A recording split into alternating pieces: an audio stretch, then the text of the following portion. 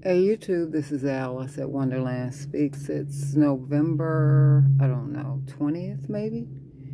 Um, the sun is glaring down. It is hot.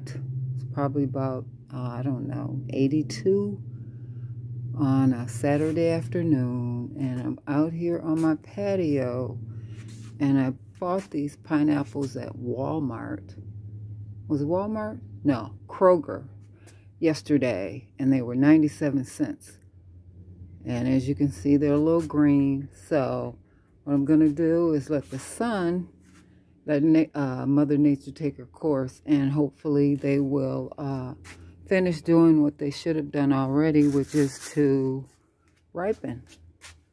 So I know that everywhere in the country they don't have this kind of weather, so I do appreciate it, and I'm going to enjoy it, and that's why I've set these pineapples out here.